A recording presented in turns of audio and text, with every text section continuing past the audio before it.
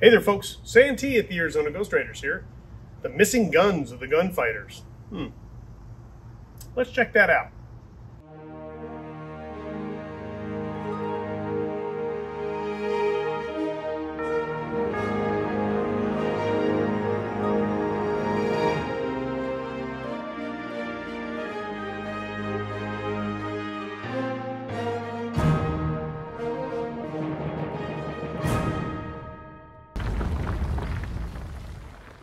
Before we get started, I have to apologize for sounding more nasal than usual. I'm fighting off a bit of a cold. People who get their feet wet must learn to take their medicine.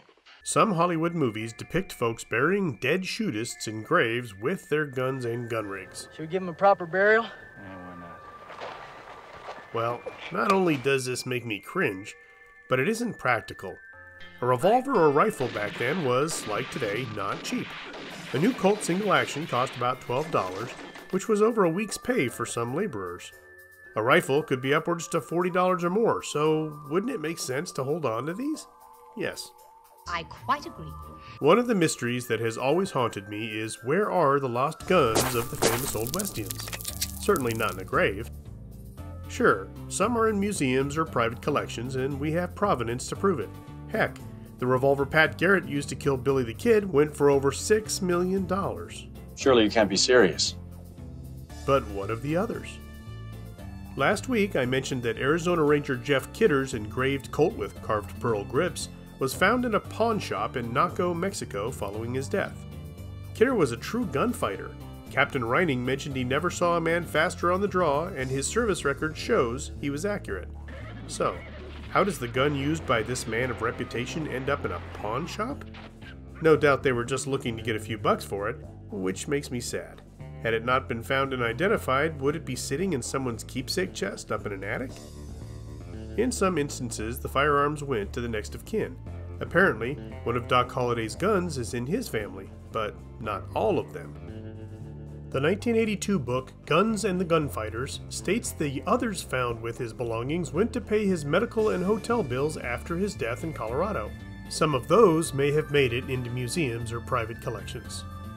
In the 1892 Coffeyville, Kansas failed bank attempt, souvenir hunters were grabbing up all they could from the fallen Dalton gang.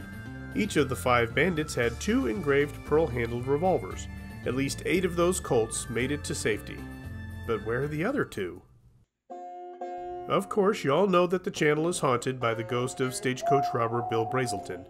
When he was ambushed and killed, he had 2 revolvers and a Remington rolling block rifle. That's right. Where are they? I don't know. Maybe given to the other deputies as souvenirs? What? Sitting above someone's mantle as a cool historic firearm? No! Maybe in a crate near the Ark of the Covenant.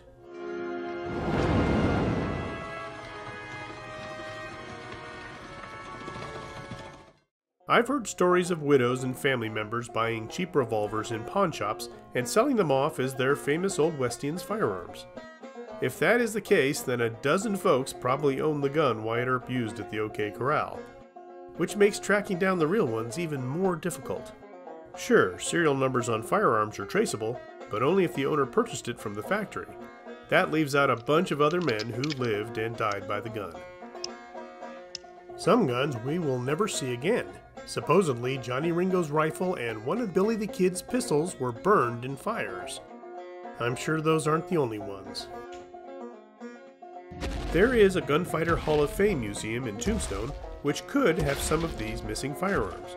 It's an impressive place for sure, with displays showing the reported guns and accoutrements of some of these outlaws and lawmen. I have my doubts on some of their claims, but at least they have made a huge effort to educate us and keep the history of the Old West alive.